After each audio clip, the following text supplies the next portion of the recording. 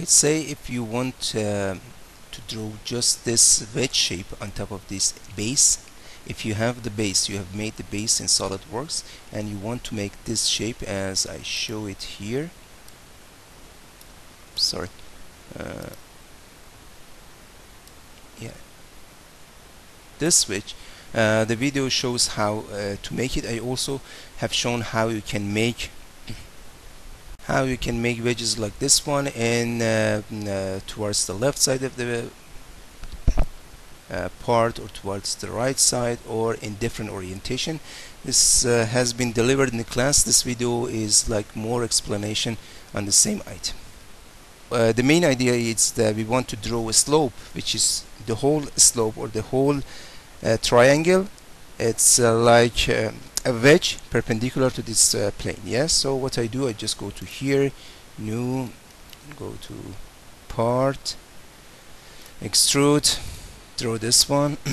So I draw the base, assume this is the size, the proper size, and say it's in millimeter. This is proper thickness. Now we go to here. Okay, so what I do, I just choose this one, and now I'm going to draw something here. I want to extrude it. Okay, so one way is that I look at here and I draw this base. This base is actually the same size as the base that you can see here. This is actually 2 times bigger than, let me show it to here. So I'm going to draw something like this, extrude it, okay, and later I make it into half, cut through this part. So I'm done. So I actually made a wedge which is perpendicular to the plane of monitor, yes, or a triangle which is perpendicular to the monitor. Did you get it? Yeah, I'll go back to here. So what I do, happy with the shape, yes, exit. Now just make it Control 7, ISO view, make it say big.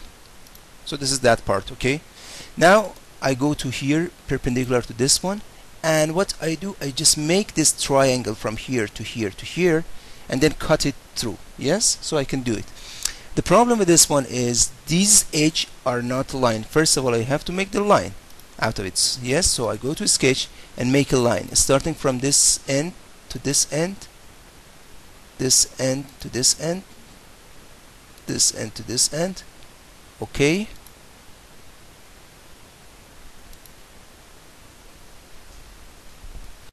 so now I have this part. Yeah, so I exit from here and I say I want to extrude cut this part, this portion actually, this. Oops, let me just, so I select that one and I say blind. Blind means it goes up to the next level, which is this level, and done.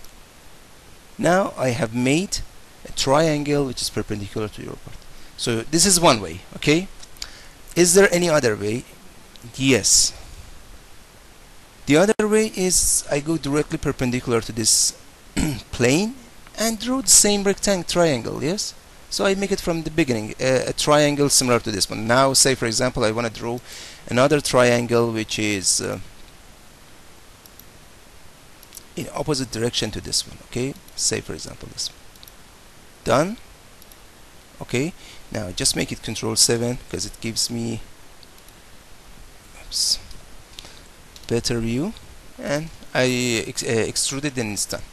So this is the second way of making a wedge perpendicular to your part. The last type of wedge, which is starting from here and go to the left or right.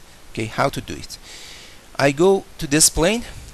See, this is the plane that I will make my wedge. So again I go perpendicular to this plane, and here I will extrude a new triangle starting for example from here. Of course you can change the size. Yes, you're happy with the size, say yes, Control 7.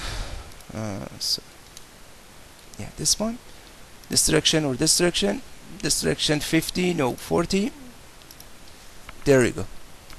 Sometimes no, you want to start it from this plane, which is not exactly the same as right plane. So see here, this is right plane, but I want to start this triangle not exactly from right plane, not exactly from here. I want to start it from here, so I have to make a new plane. How to do it?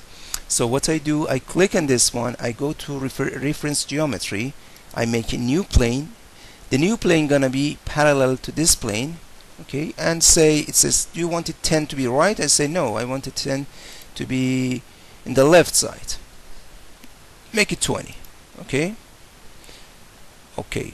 So now what has happened, I have made a new plane, so I can look normal to the new plane and make another